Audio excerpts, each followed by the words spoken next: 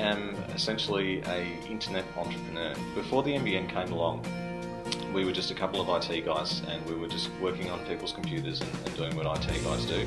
We're located in Brunswick. We actually moved here 2 years ago when we heard that fibre to the home was going to be rolled out in this area, and we saw a really bright future for us if we were to move into an area that had that service.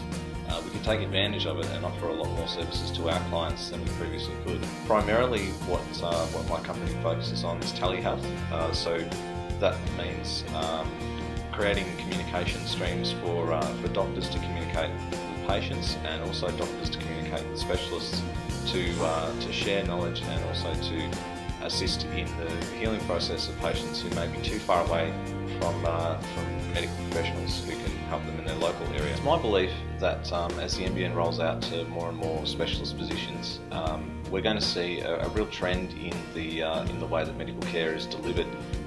We've seen the benefits of what specialist neurologists being able to beam live into an operating theatre or an emergency department in Bendigo have done. They're making great strides there.